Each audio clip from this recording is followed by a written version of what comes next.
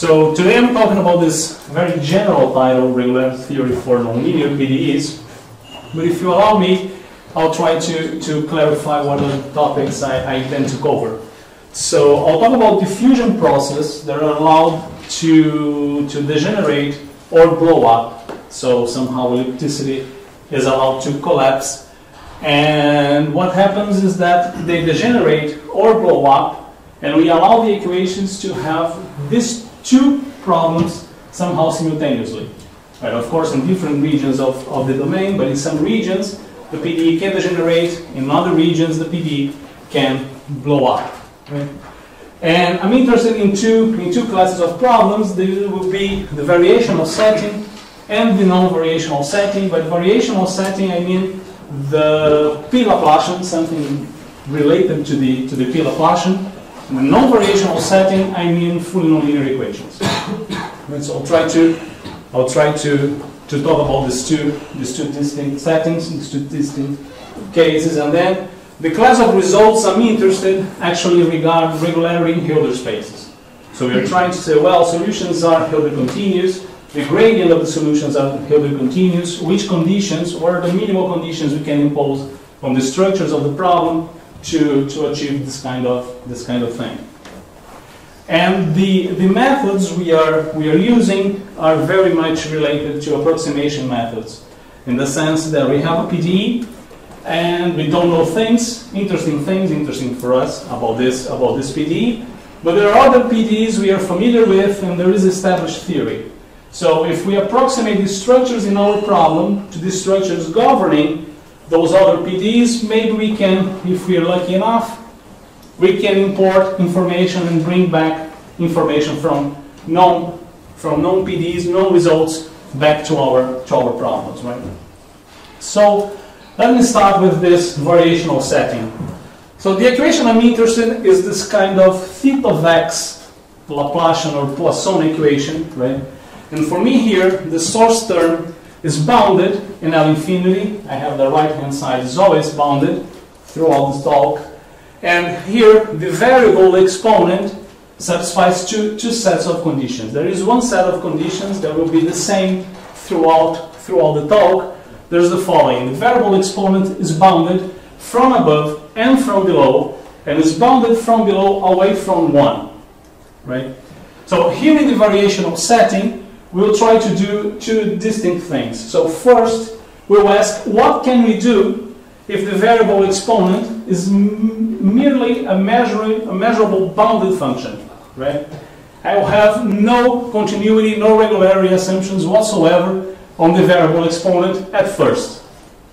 Then we'll try to do something more, and to do something more, we must pay a price, and the price will be Hilbert regularity, Hilbert continuity of the exponent, right? So this is more or less the setting in which I'll try to work, and this is the things I will rely on to produce a number of results and share them with you. Okay, so let me proceed with some motivation why to use or why to resort to a P Laplacian equation with a variable exponent. So the first application, the first motivation I'd like to show you regards to this problem. This is called the Trimester problem. So the idea is that you have a solid, and somehow you affect the solid by electric current, and you produce heat. Right? So you're trying to study the heat production of a solid by an electric field and electric current. And the model, one of the models governing this problem goes like this. So we have here kind of a P of x Poisson equation, and the U is the electric potential.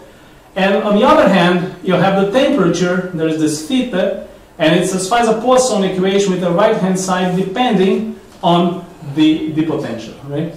Here the power, sigma, depends on temperature, and the same here. So F is a source term, sigma and lambda are quantities related to conductivity and resistance. Right?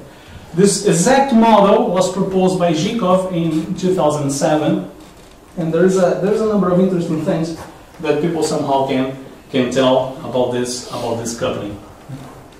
A second instance where this kind of variable exponents appear is in the realm of electrorheological fluids. So electrorheological fluid is a material whose mechanical properties are affected by an electric field.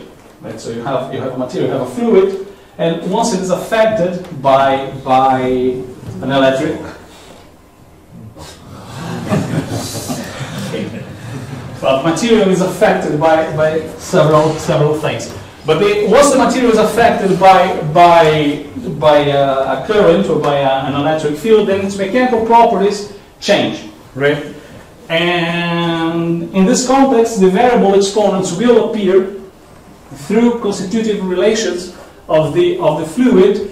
And there's a very neatly written monography by Kuchichka in 2000. It's a volume in the lecture notes, and dealing with this class of problem. Right? There is a third application that I find very nice. That somehow regards image processing and image reconstruction. So suppose you're given an image, an observed image I, and this image is a true image U plus an error. And the observable image is a true image plus an error, right? And you try to process and to reconstruct this object, and then you stumble upon this kind of functional. So you have here you have the error here, and here you have the gradient of U, and you try to minimize somehow this quantity. Right? When you try to minimize this quantity, well, there are some choices you can make about theta. Right? The first choice you can make about theta is theta equals 1. Constant and equals 1. Well, if this is the case, this is a method called ROF, or ROF, after Rudin, Nosher, and Fatemi, who introduced somehow the method. Then what happens here is that the method is pretty efficient in preserving edges. Right? If you have edges in the image, the method is pretty efficient in preserving edges. However, it allows something called staircasing effect. The staircasing effect is when you have a flat region in the image and it's bounded by a surface, but its phenomenon is not present in the true image. Right? And well, what if we try to improve this thing? Well, before improving, we can try to change theta. If theta was identically equal to 1, why not to be identically equal to 2? Right? Well, if we set theta identically equal to 2, then what happens is that, okay, this will prevent the staircasing effect, but then we'll fall short in preserving edges. So what happens is, well, the natural thing here, and I'll show you a third option that I assure you is not setting theta identically equal to 3, but instead would be consider a variable version of the exponent, right? So you're trying to adjust the exponent locally, trying to incorporate the strengths of both methods and trying at the same time to avoid the drawback they present. So in this kind of problem, this is very interesting kind of application. I mean, you have an image, you have to reconstruct the image.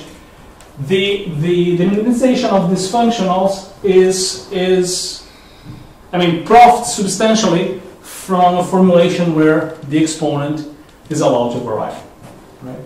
Okay, so these are motivations in the realm of applications. It's clear that in the realm of analytical developments, we have a number of interesting developments, a number of interesting achievements. So I'll start talking about estimates in Lebesgue spaces, and the first result that appeared is due to Cervi and Mingioni. And what happens is that weak solutions to this problem here are investigated under the assumption that the exponent theta is log-Hilder continuous. Log-Hilder continuous means there is a modulus of continuity whose lim sup times the log of 1 over the radius is 0. So if the exponent is log-Hilder continuous, then what we have is that if this vector field f is q integrable when you take the norm and raise to this power, then the gradient of the solution, norm also raised to this power, will be again in LQ. The results are local, but what's being said is, well, I have a source term, I have a right-hand side, then I can write like this, and I make an integrability assumption on this quantity, then I recover similar information about the gradient of the solutions. There is another result, more or less simultaneous, around the same years, due to fun. And what fun does is this. Well, I have here a source term, and I have an exponent, variable exponent, that happens to be Hilbert continuous. Well, if this is the case, the gradient of the solutions will be also Hilbert continuous, and the exponent need not to be the same. There will be some transmission of this alpha to beta somehow, but and therefore they are not the same. They are not expected to be the same. But under the assumption that the exponent is Hilbert continuous, what I have is a solution whose gradient is Hilbert continuous. Actually, in this theorem, in this paper, there are more things than actually global regularity and a more general source terms or more general formulations for the thing here you're taking, for the vector field you're taking, the divergence. But I think it's fair to say this would be a nice workhorse for the theory. What's the dependence of beta on the values on theta? It's not clear in the argument, right? You know it depends through some standard regularity results, but the pass-through mechanism is not explicit, actually. This is completely different from the estimate. I mean, you have to estimate where gradient u is equal to 0, right? Here, in this case. The gradient of u is equal to 0. That's where you have to estimate. I mean, you were not mentioning it, but there is this old paper by Karl Uhlenbeck, and the method is completely different. Yes, I think yes. There's no super solution argument there of that type? Not that I came across during reading this thing, actually. Okay, so it's of course this equation has a very immediate counterpart in minimization of functionals. And what can we say about this, about the minimization, about the minimizers of the related functionals, right? So in 2001, again, Acerbi and Mingioni studied a class of functionals for which this would be an important toy model, and the results that are proven here, that are obtained here, are the following. If the exponent is log Hilbert continuous, then W11 minimizers are locally Hilbert continuous. So if we work under the assumption that the exponent is log Hilbert continuous, then what we can obtain is the Hilbert continuity of the minimizers, right? Of W11 minimizers. If we increase the regularity of this exponent from log Hilbert continuous to Hilbert continuous, then what we prove is that the gradient of the minimizers is actually Hilbert continuous. So you jump from C alpha to C1 alpha, right? in this case. The last result, this last conclusion, is also available in the case of the d-dimensional set, in the case of systems. Right? This is for U in R, U of X in R, and this is for U from Rm to Rm or Rd. Okay, so in face of this previous developments, in face of this motivation, there is a variety of questions that we can pose, but we confine ourselves to two questions, right? The first one is, what if the exponent is merely continuous?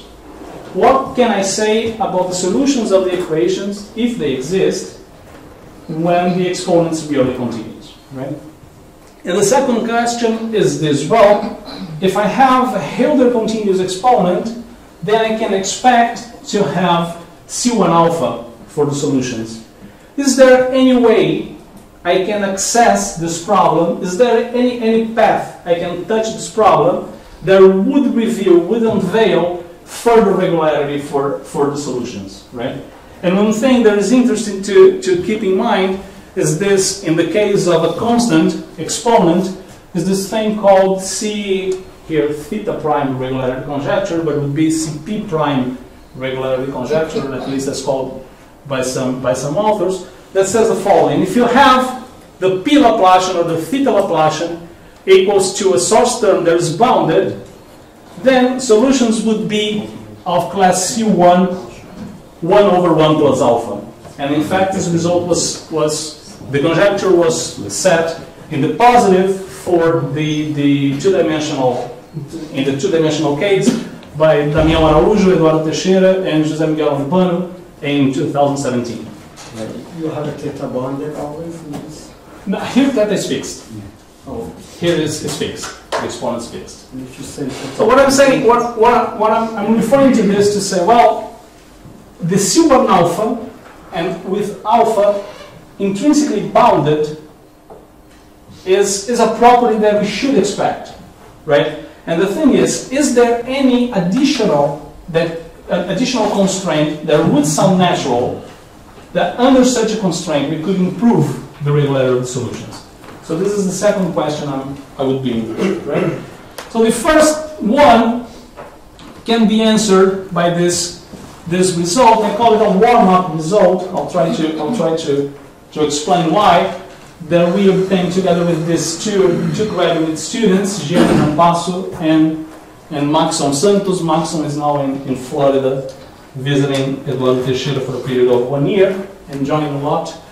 And Gianni has her defense scheduled to the next week. Unfortunately, I'll be here. But the thing is, the theorem reads as follows. Suppose we have an exponent that is bounded and a bounded source term, right? So what happens is that there exists a unique solution to this problem, say the Px Poisson equation, in W1 theta dot, let's say, and if we have the additional condition that the lower bound for the exponents is strictly above the dimension, then solutions are Hilbert continuous. Right?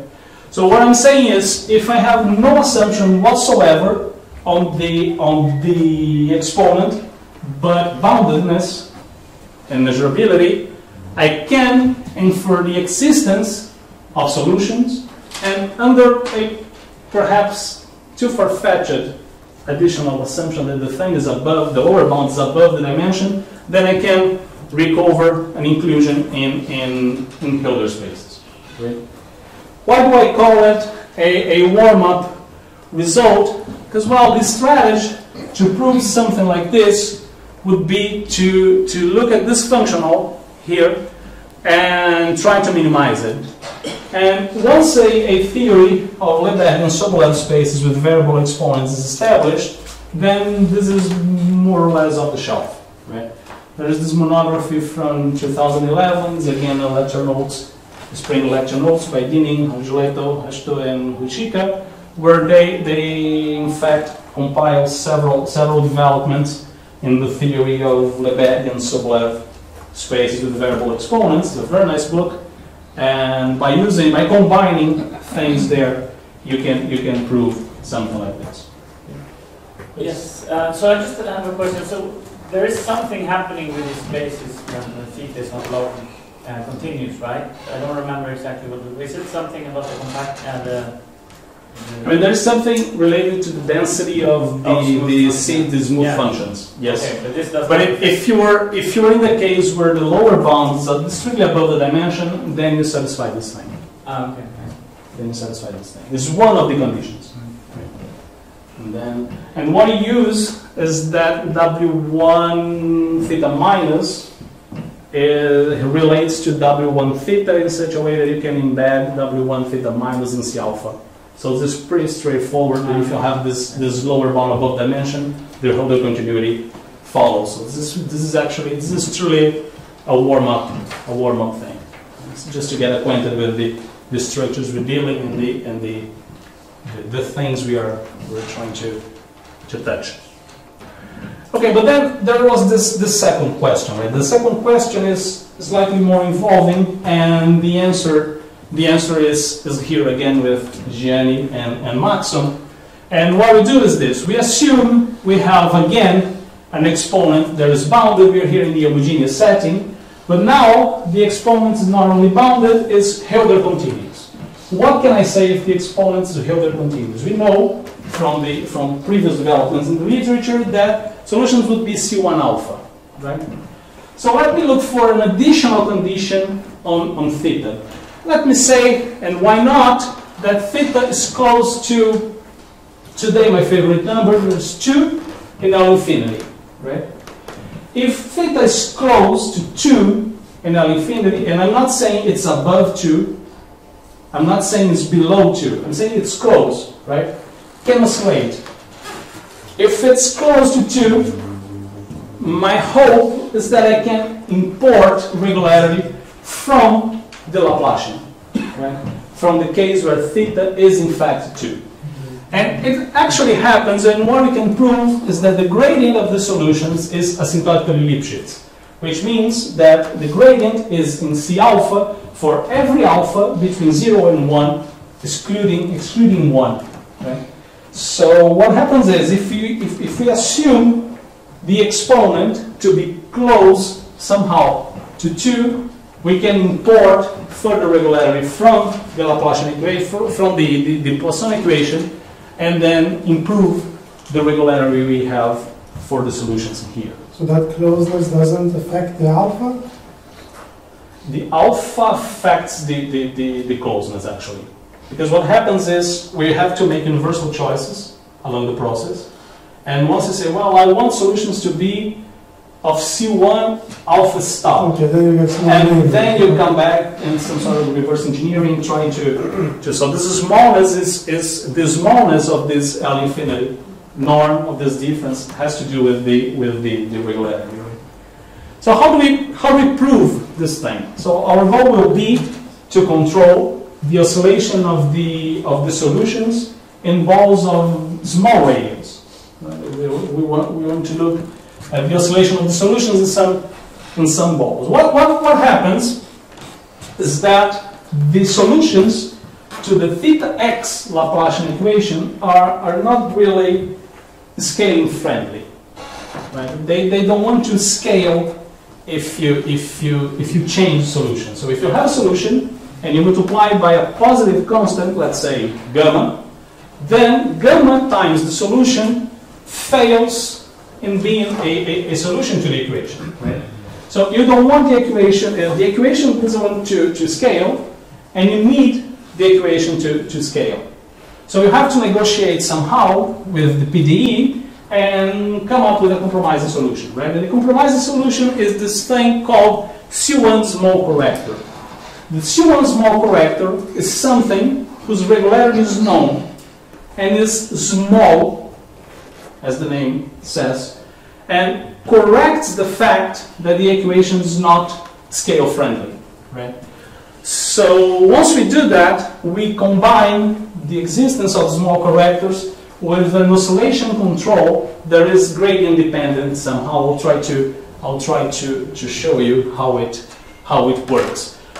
Basically, in the regions where the gradient is above the radius, then what happens is that we resort to standard regularity theory. In the regions where the gradient is small, then we have to use this gradient dependent oscillation control. So this is more or less the picture. So if you give me a radius, there is below the gradient, then of course the gradient is above the radius, and in this region I have elliptic theory. Right? If on the other hand the gradient is below the radius, then I have to do something else. And I'll try to show you what this something else is.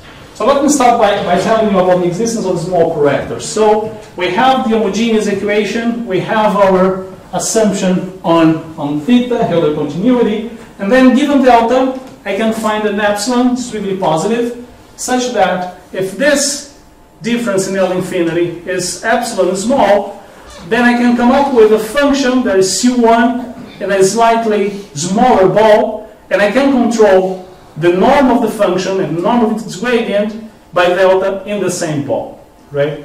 This would be enough of course it's not enough for the theorem, but for me, this would be very nice. The thing that I find most attractive in this kind of arguments is the fact that the solution plus this small corrector is an harmonic function. By being an harmonic function, I'm sure this is C11, right? It's more. Should be more, but this is C11, and C11 does the job, right? Okay, so once I prove something like this, I can tackle the scaling problem, and then what I want to do is to control the oscillation along the critical set. So again, I impose this smallness regime, and then what I say is that, well, I can control this difference in balls of radius r by this quantity, it looks promising, times 1 plus this thing here. If the gradient at 0 is below r raised to alpha, then this inequality does the job, and we're in business, right? So as a corollary, if I can control the gradient at 0 by this, then this supremum, of course this capital C and this capital C differ, but the thing is we would continue, the argument would go, right? So this is the structure we resolved to prove the improved regularity in the variational setting, and now I'll try to approach the non-variational setting. So what happens in the non-variational setting is that, on the contrary of what we did before, we are considering here the theta of x Laplacian, but written in a slightly different way. So the equation we have is something like this. So we have a fully nonlinear, uniformly elliptic operator f. We have a source term small f in L infinity, and the whole thing here in the left-hand side is pre-multiplied by the norm of the gradient raised to this power, right? And what we assume is that these inequalities are mutually satisfied for symmetric matrices M and N, with N a non-negative matrix. This is the uniform ellipticity, lambda capital lambda uniform ellipticity, and we assume the source term to be bounded, to be a bounded function. I mean, it's not essentially bounded, it's bounded. It has to be bounded, right? And here the variable exponent is merely bounded and measurable. Here I don't want to use Hilbert regularity of the exponent. In this case, I don't even want to use Hilbert continuity. Right? I want to allow this guy here to be discontinuous. I might be interested in studying this problem in the presence of jumps here. Right? In some settings, these jumps might even depend on the solution. So I don't want to impose continuity. Okay, so in the case of constant exponents, this problem was studied by Damião Araújo, Gleison Ricarte, Edgard Teixeira. Was studied also by Isabeau Benindel and François de Miguel, and Cyril Imbert and Luis Silvestre. And a number of developments are available. So there is local and global regularity of the solutions, comparison principles for viscosity solutions, and the study of a generalized notion of eigenvalues as well. Right? And one thing that is interesting for us is that if theta is fixed, then the optimal regularity of the solutions is given by the minimum between the Krylov-Safanov regularity for the homogeneous PDE governed by f and this quantity here. Right? So here we have precisely the exponent that is conjectured to hold true in the CP prime conjecture for the PDE Laplacian equation. Okay, so what's the theorem we proved here? This result was obtained with my colleague Annie Bronzi, Gianni, and Eduardo Teixeira. What we prove is this: if we have this PDE, f is bounded, this thing is merely bounded and measurable, then a viscosity solution to these equations is C1 alpha log, and alpha is the minimum between the Krylov-Safanov theory, the Krylov-Safanov regularity, and 1 over 1 plus the contribution coming from the degenerate process and the contribution coming from the singular process. I'm using contribution here where actually these terms jeopardize the regularity. Actually, the thing is, if you have a process that's only singular, then, or either only singular or only degenerate, you recover the optimal regularity of the constant exponent setting. Otherwise, you have both contributions here to take care of. Right. And there is a universal constant here that produces an appropriate estimate, and appropriate in the sense that it depends on the L infinity norm of the solutions and the L infinity norm of the source term raised to a power that comes actually from the scaling of the equation. Because in the case theta equals to -1, that's the case when you have the homogeneity. You have the same homogeneity, so they cancel each other. Actually, this case is completely outside of the scope of the result due to a very sad technicality. I'm thinking that if you scale it, it's invariant when theta is -1. Yes, yes. It's invariant, and you cannot. So scaling will not help you. Yeah, in this case. Is that the reason, or is there? Actually, this would be a much more interesting reason, but the reason actually comes from an application of Jensen's lemma. We need some preliminary level of compactness. We resort to Jensen's lemma, and there is a constraint on theta, on the infimum of theta, that appears. I mean, through the technicality. Complexity. Yes. And then wait, but this would be a much more involved reason, actually.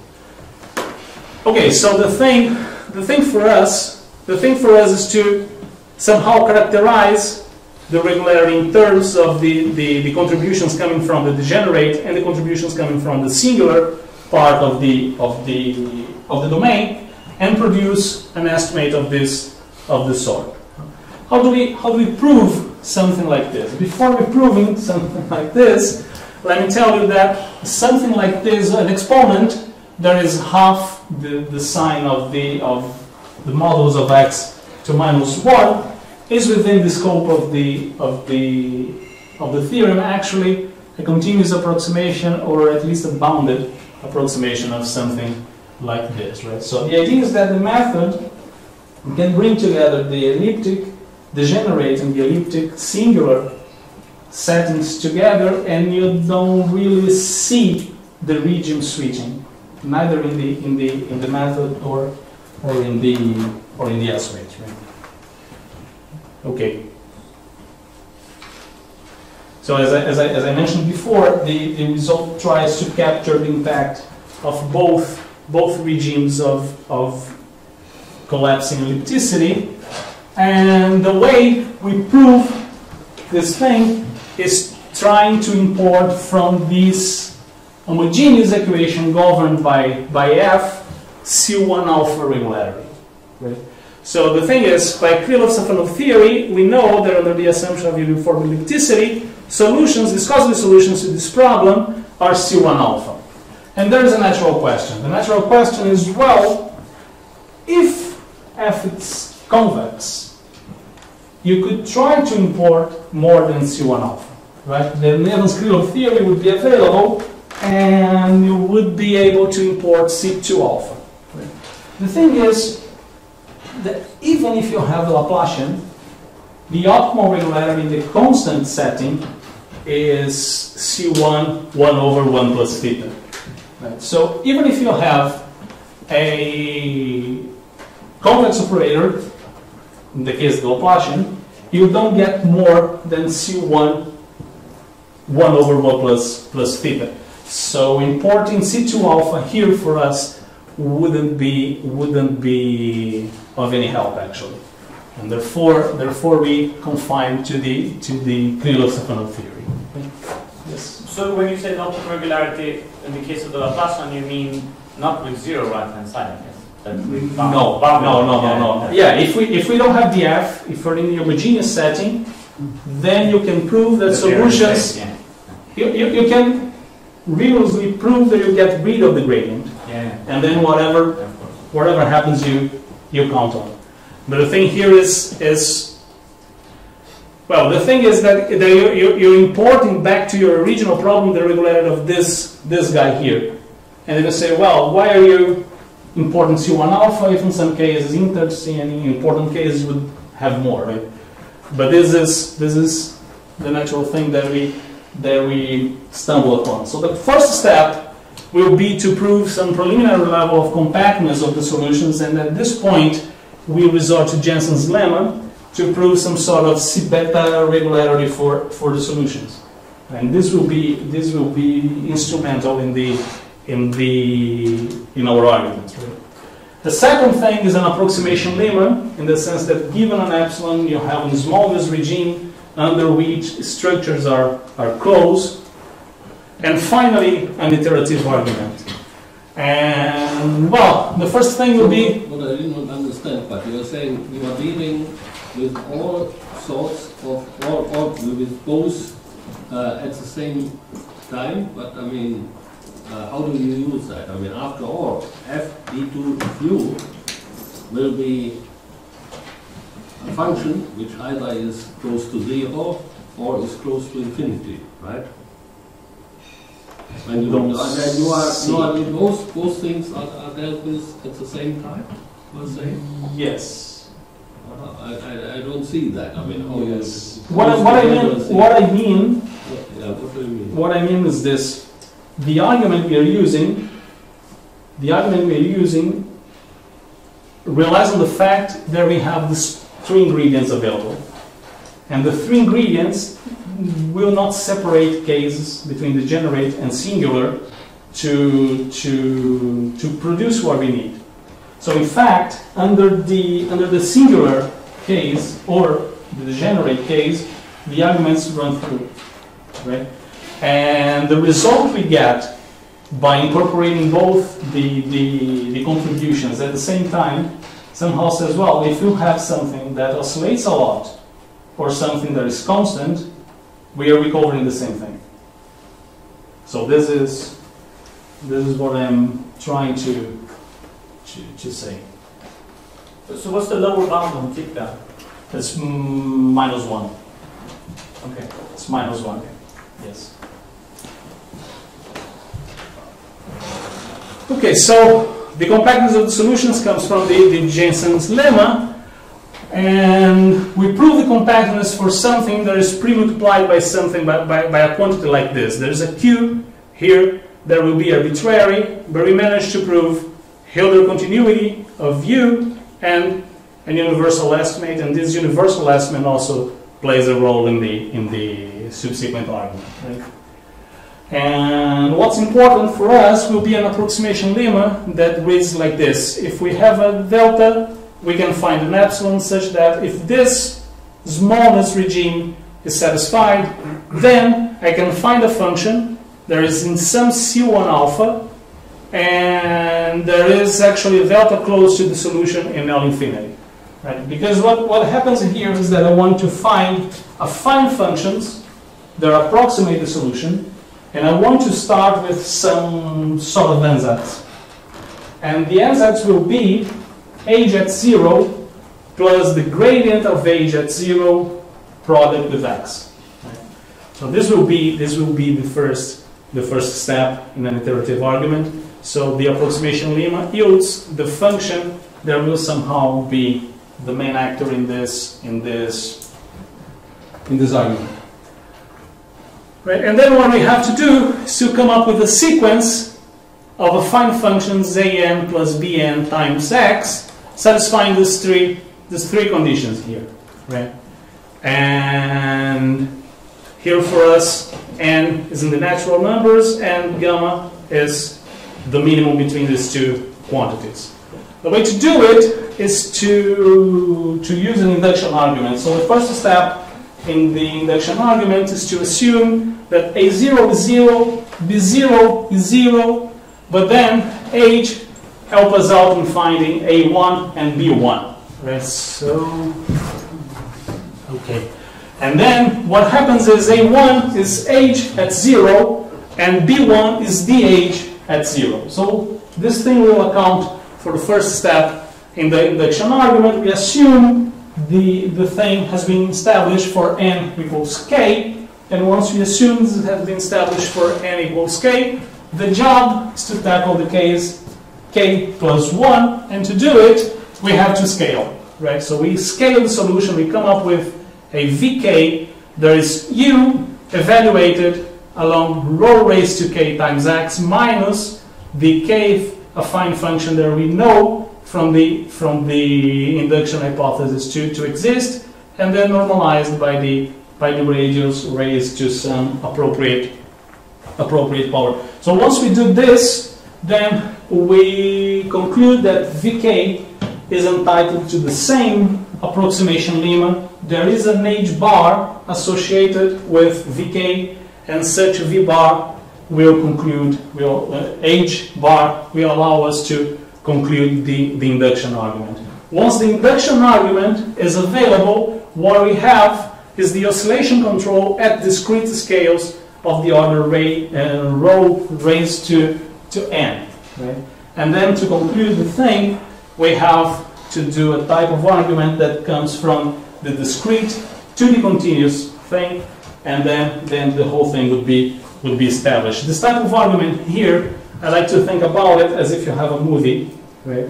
And if you have the roll of the movie, you have a number of pictures, and the pictures are the discrete scale, but once it gets high speed, what you recover is actually the movie. So this is how the thing would be. I understand that this would work in the case where you are degenerate, where you are going to the gradient equal to 0, but I mean, I don't understand how does this work when the gradient is going to infinity, or are you actually in a situation where in the end you get power on the gradient? So the BIs converge to infinity, in other words. It will converge to the gradient of u at 0. Well, I mean, the proof singularity would mean that you have to look at a situation. Is that ever possible? Do you ever get a situation where in this iterative argument you start from an average gradient and then you end up at infinity, or are you always ending up at a if I am in the singular case and and that's what's happening, then the B's have to go this way. Yeah. That's the only manner to assure its how does this go in here? I mean, what happens to the row case there? I approximated with like a harmonic function, and that at the smaller scale that would approximate the gradient for that function. Yes. So it has nothing to do with infinity or nothing. Oh, sure, it has something to do with infinity. I mean, if it's going to infinity, no, but has to scale completely different in this argument, right? It's not. It has to, because after all, if it doesn't scale like infinity, you would get a Lipschitz constant, right? So the OK has to scale differently. Where do I see this? I haven't stumbled upon this kind of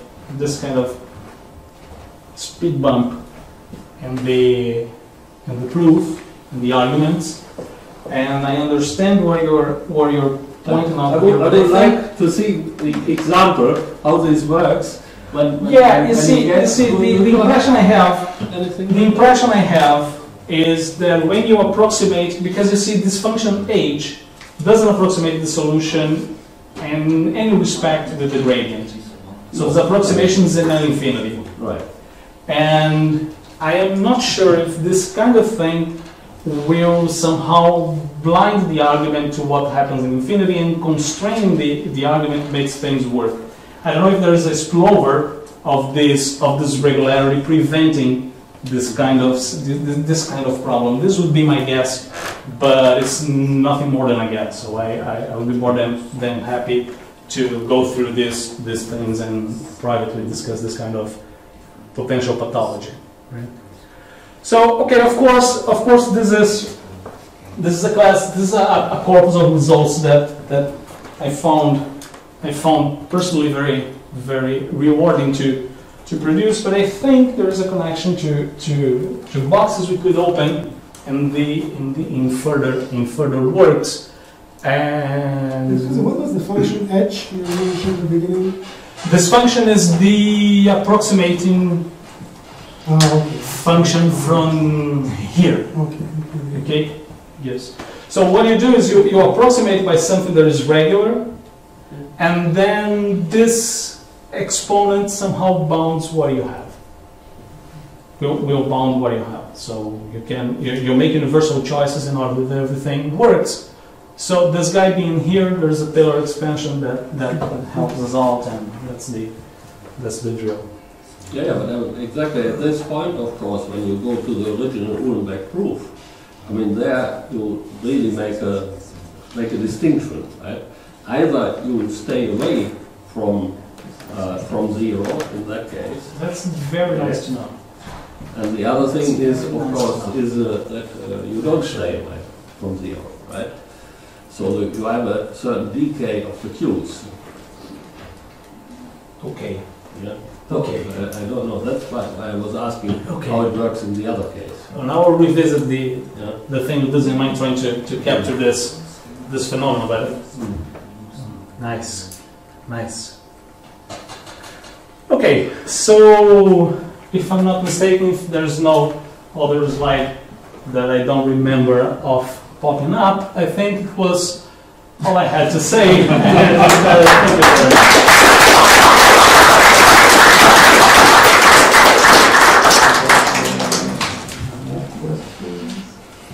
Yes, yes. Yeah, so I have a question. So in the case when theta is negative, in the non-variational case, then I guess that you will be able to get more, right? Because once you have C1, you can put the gradient on the other side, and then you have solution of a usual equation with the bounded right hand side. Yes, yes.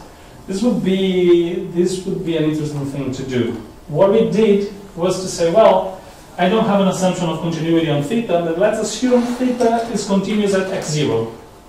What can I say? And then you have improved regularity in the setting.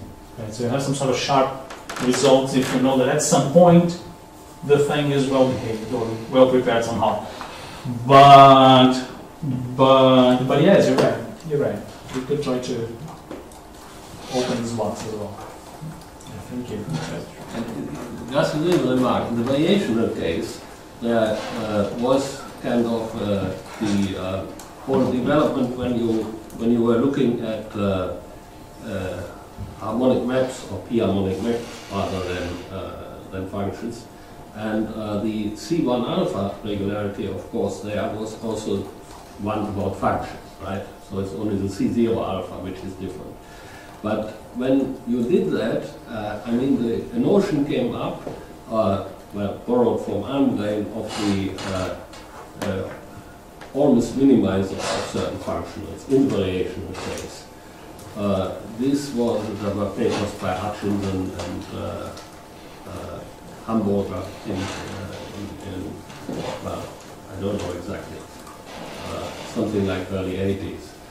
And I'm just wondering, when you compare that, I mean, in the case where you look at your equation, did you have a look in which sense these were almost or quasi-minimizers for the constant case locally? No. It would be complete. I mean, I don't see it at the moment, but I mean, also something to look into. Thank you. Thank you. Yes.